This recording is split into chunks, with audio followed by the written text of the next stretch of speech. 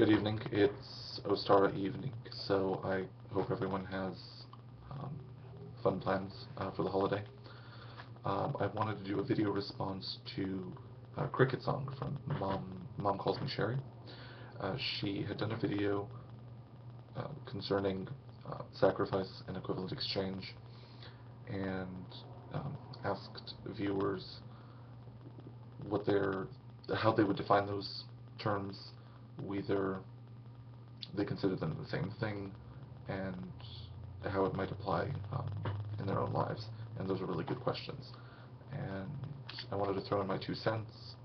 I actually have 2 pennies, which is pretty unusual for me, and I'll get into that, into why in a moment.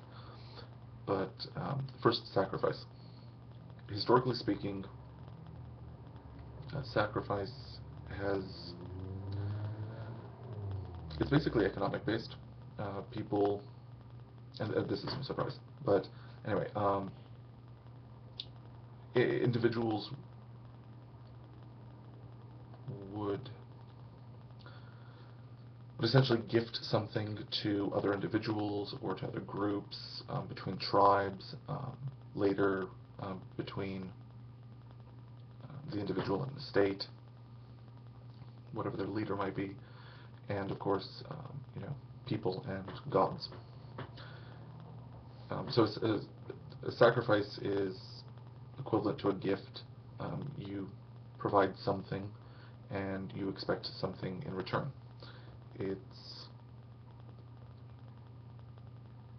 It's not so much. I mean, in some systems it was a form of payment. In some it was political courting. You would provide it, and then there would be an expectation of something in return. Birthdays are a really good example of that. If you and a friend, celebrate gift exchange, then you're sacrificing something by giving a gift on your friend's birthday. There's no guarantee that you'll get something. There's not like a stated contract that says I give you this and you give me something later. But since you want to maintain a certain relationship, there's kind of an expectation that exchange will happen at a later date. Kind of the same thing with sacrifice to the gods. There's archaeological evidence in Scandinavia where 30 caribou are drowned in a lake.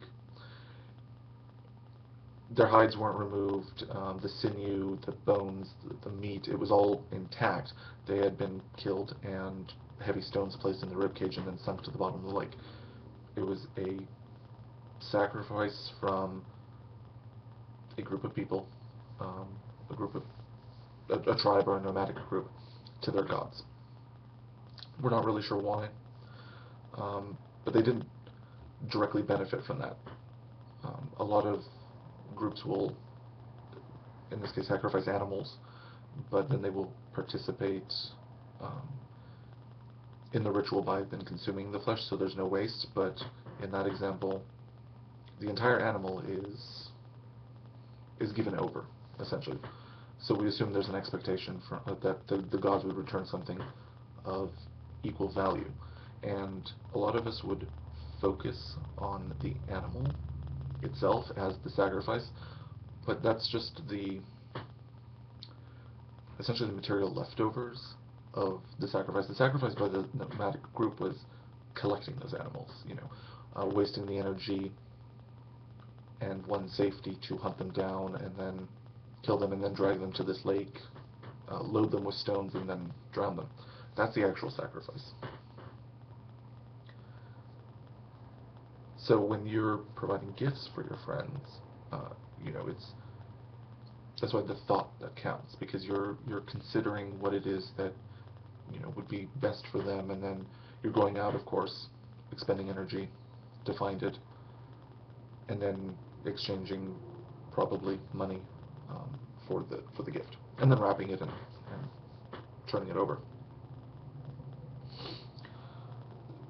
So sacrifice and gifting is essentially the very political economics. And what differentiates sacrifice from equivalent exchange, being very, very similar, I would say, is the relationship between two parties. In sacrifice, both parties, the giver and the receiver, are emotionally involved in the exchange. I would say that with equivalent exchange, only one party, the giver, is emotionally involved, while while the receiver doesn't really care.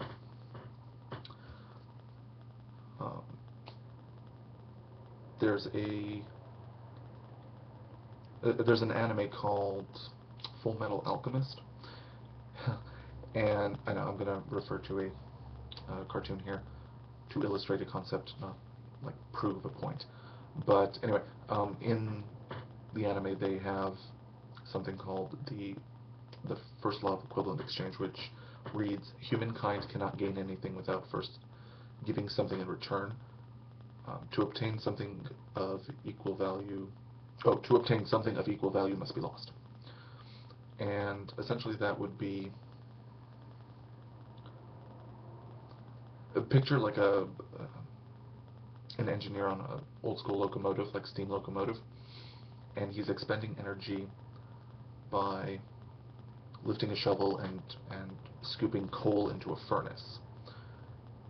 The train, the locomotive, reciprocates by moving forward. Coal goes in, heat, then the train moves.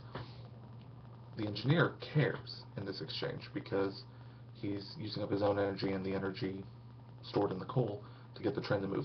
The train takes essentially that element that has value and moves, but it doesn't care in return. It's just reacting to a cause, and then you have an effect. So I would say that if you, and it doesn't stop on that exchange doesn't stop with inanimate objects.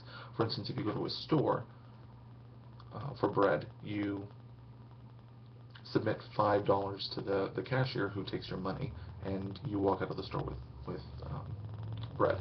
You were invested in that transaction because you went out to the store and you exchanged your hard-earned currency for a loaf of bread. The cashier doesn't care. It could be automated. It wouldn't matter. It's just taking your money and then moving on to the next customer. The cashier's concern is in his or her exchange with the company, where that person exchanges time and labor for a paycheck, which you're not concerned with at all. So I would say it's a question of how many parties are invested in the exchange. That matters between a sacrifice/gift or equivalent exchange.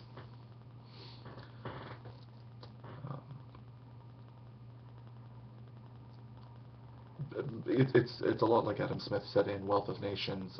Every man becomes in some measure a merchant, which is true. People throughout their lives in every relationship engages in either a one-sided transaction, but for the most part it's a constant give and take with other people.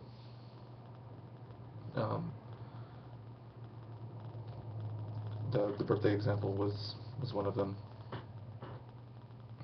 If you're negotiating with your kids to tell them to go to bed on time, and then they can go to the park during the weekend or something, that's an exchange, and both of you are invested in that negotiation. Same thing if you go and try to negotiate for a raise at work. Both you and your supervisor would be invested in that negotiation. A marriage proposal, same thing as well. Um, so yeah, that's how I differentiate sacrifice and equivalent exchange. There's very few acts that we engage in that's purely altruistic that can be considered a sacrifice without some concern of gain at the end, um, whether political or economic. And under economics, I include things like gaining a blessing, if you're concerned with a god's favor, for instance. So basically, anything that on your account book shows what goes in and what goes out. The closest thing that I personally ever do that could be even remotely considered a sacrifice is kind of in the purest sense, but not really. It has to do with the pennies. I don't hold much value for these. Their worth in my eyes is worth less than a penny, which is ironic since to make a penny it costs more than a penny. But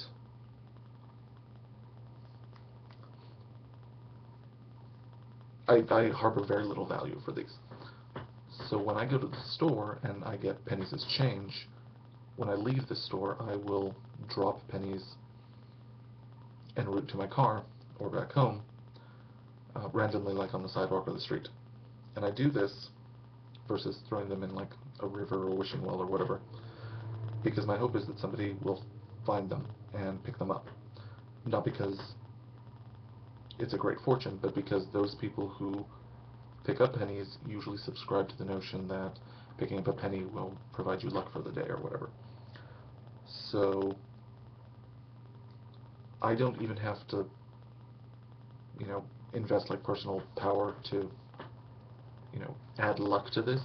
The fact that this is a symbol of luck for somebody else means it harbors for other people more worth than 1 cent. While for me, it harbors less than 1 cent. So I drop them on the street. I expect nothing in return. I don't imagine that there's a third party out there, taking notes that I'm, leaving a extremely tiny fortune for somebody else to pick up. I just drop them because I don't need them. And if somebody else can feel just a little bit luckier, then it makes sense in the grander scheme that they should find this and find value in this, because I don't. So that's the closest thing to a sacrifice that I do. Everything else is essentially trying to find some gain. I exchange something for either an immediate benefit or for an expected benefit in the future, or returning a favor to somebody else if they've done something for me in the past, and or I'm putting in a certain amount of energy and or matter into a situation and expecting a result roughly equivalent in return. So in either case, I'm expecting the balance to find itself. The pennies of such small value altogether is the only thing that I don't kind of fit into that scheme. But again, it's just a penny for me. So yeah, that's my 2 cents on the subject of sacrifice and equivalent exchange. I'm looking forward to seeing what other people have to say on the matter. And once again, everybody, bright blessings for Ostara, and enjoy the rest of your week. Cheers.